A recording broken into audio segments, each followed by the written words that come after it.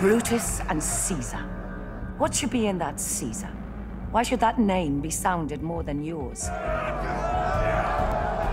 Your Cassius hath a lean and hungry look. She thinks too much. Such ones are dangerous. We all stand up against the spirit of Caesar, and in the spirit of men there is no blood.